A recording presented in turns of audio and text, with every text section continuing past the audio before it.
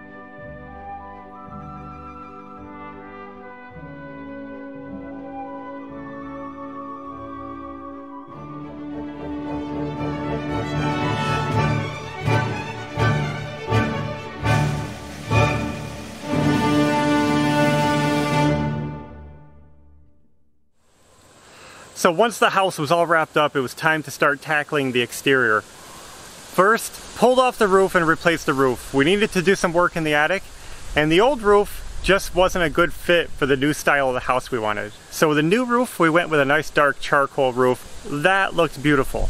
After the roof was done, started doing the siding. We chose an LP Smart Side siding.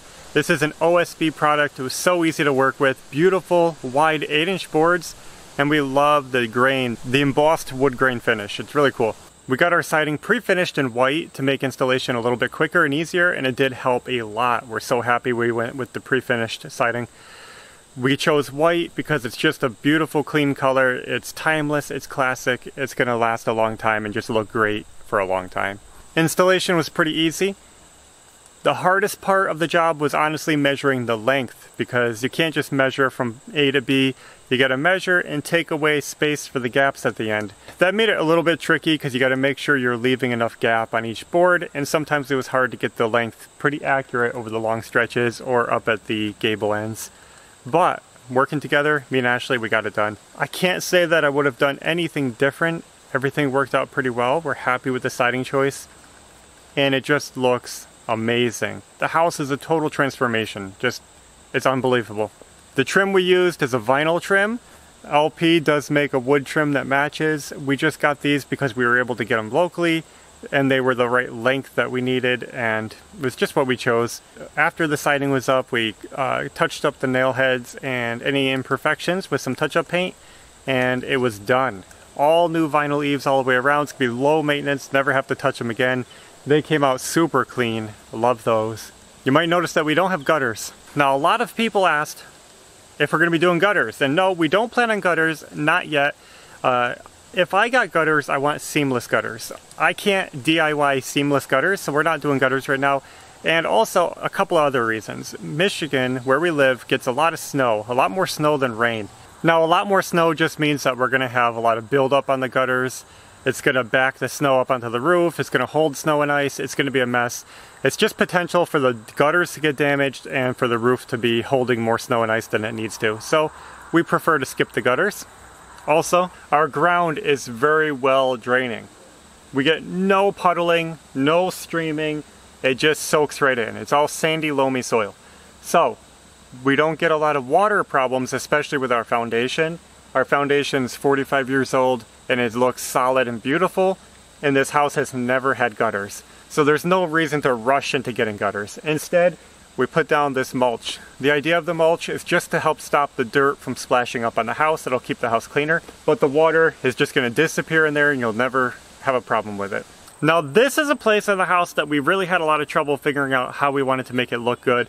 We had the electrical box, the internet, all kinds of stuff going on here, and we didn't want it to be a hassle to side around and also to maintain in the future.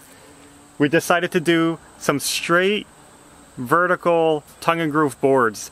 That gives a nice flat surface to mount everything on. It also makes maintenance easier. We put some trim on it and did the siding up to it. I actually like the contrast of the different sidings coming together, so I'm happy with that. We also painted all of our utilities white to help it blend in. And I think that came out pretty good. I'm happy with it. Now, this is the back of the house. Nobody really sees this except for us, but I still wanted it to look good. Ideally, we would never put an electric meter or internet on a home. I think that's a terrible idea. It should be on a pole in the yard. I wish more people would do that, but we were just working with what we had here. We did dark blue navy doors. It looks really good with the white. We're happy with that color choice. And next to the door, you can see we put another piece of flat siding over there. This is a little bit different than the back of the house. Instead of tongue and groove, we used a piece of panel siding. It matches our lap siding, but it's a vertical panel siding. And we did that for the chimney to rest on, another nice flat surface to mount the air intake and chimney to. Looks really nice. Now you can see we chose some very small, cute little lights for the outside doors, and we just liked them because they were small. They're nice little cubes run by an LED light inside. And we didn't want something big on the house. We just thought those were modern and clean and cute, and they actually put out quite a bit of light at nighttime. So, happy with that choice. A nice simple cube. And I know that some of our choices somebody's gonna frown upon, and this is the thing, is that we're not trying to be high-end designers. We're trying to make a home that we like.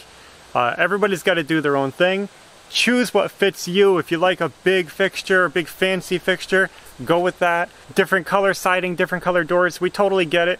Our way is not the right way, it's just our way. We're just having fun and trying to build a home. So now that the siding is done, it feels so good. We're heading into fall and we're ready for winter. The house is wrapped up, it can take anything. But we need steps. That's coming next. We're gonna be building some landings for the front and back door. Also, something to keep the rain off our head when we're coming in the front and back door. So that'll be coming very soon. We got a couple other plans for the rest of the property before it gets too cold out, so stay tuned for that. But it has really come together this year and the house has been totally transformed. So of course, this whole job couldn't be possible without Ashley. What do you think about the siding? I think it's awesome and the best choice we could have made. I love it. Was installing it okay? Yeah. It was pretty easy. With the siding nailer and the right tools, pretty easy. Yeah. But here's the question that you guys are really wondering is how much did it all cost? We have our receipt right here. And we paid $2,851 for the siding on our house. Now we had about 25 pieces left over and it came out to be about a little over $200 worth of siding. We paid $875 per board, I think. Somewhere around there. $28.51 minus like say $220. You know, if we added the trim cost, trim is ridiculously expensive, the vinyl trim, but picture with the trim, odds and ends, probably close to $3,000, I would say. Yeah. All together for the siding on our entire house, DIY ourselves, and not too bad, really isn't. Mm-hmm. The roof cost us about $2,000, in case you guys are wondering about that, just a little over $2,000.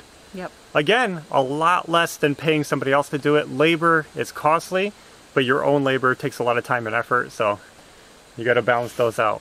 I think white was the best choice. I think it looks really sharp with the dark blue doors. Yeah.